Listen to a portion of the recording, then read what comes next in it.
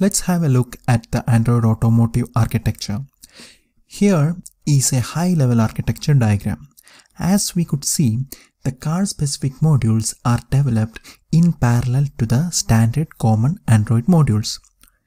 The automotive modules are mostly independent modules, but in some cases, they might be extending base classes of standard Android modules. At the top layer, there are the system, OEM and third-party apps. These are pure Android apps which is developed in Java or Kotlin using Android Studio. As the second layer from top, we have Android Framework API and Car API.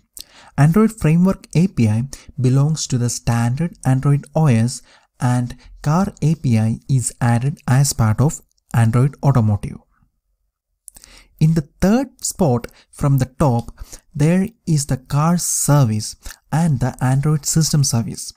Car Service belongs to Android Automotive and Android System Service is from the native Android. Both communicates each other. In fact, Car Service is actually started by System Server. At the bottom, there is the Vehicle HAL which talks with the vehicle hardware.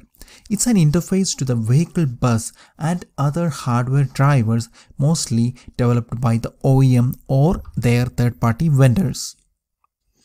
Okay, I will keep this section short. We will have a look at the source code and explore these modules in next section.